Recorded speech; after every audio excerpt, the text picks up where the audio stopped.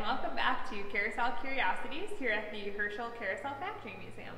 This week we wanted to give you a little bit more information on our band organs here at the museum. As my friend Doug likes to say, a carousel ride without the music is only half the ride.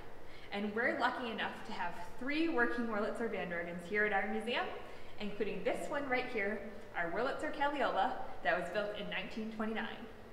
When this organ came to the museum, it was actually in a box in pieces, and our volunteers took the time to put it back together again. So this guy actually has 49 working pipes inside that help it to play the band organ roll music, and it has a sliding scale of piano keys on the back that would allow you to compose music alongside of that.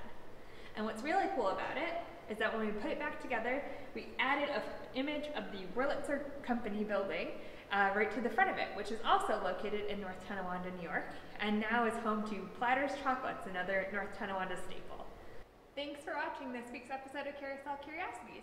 Make sure to give us a like and leave us a comment below, and we'll catch you next time. All right, bye guys!